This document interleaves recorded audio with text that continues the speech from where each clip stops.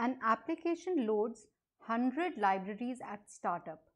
Loading each library requires exactly one disk access. That means for 100 libraries, 100 disk accesses will be required. The seek time of the disk to a random location is given as 10 milliseconds and the rotational speed is 6000 rotations per minute.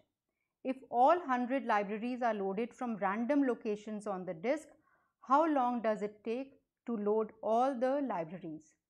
The time to transfer data from the disk block once the head has been positioned at the start of the block may be neglected.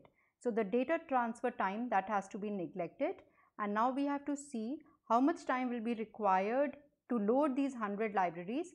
So we have to take into account the seek time and the rotational latency. So seek time has been given to us as 10 millisecond. Rotational speed is 6000 rotations per minute.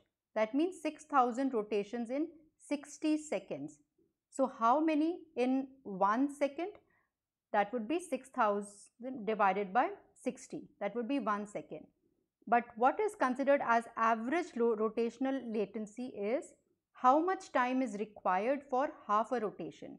So if we look at this, 6000 rotations in 60 seconds, that means one rotation in 60 upon 6000 rotations. So this is seconds. Half a rotation would be this multiplied by half.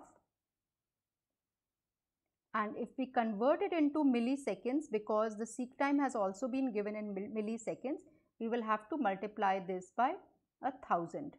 So 60 into 1000 divided by 6000 into 2, which is 5 milliseconds. So this is the average rotational latency.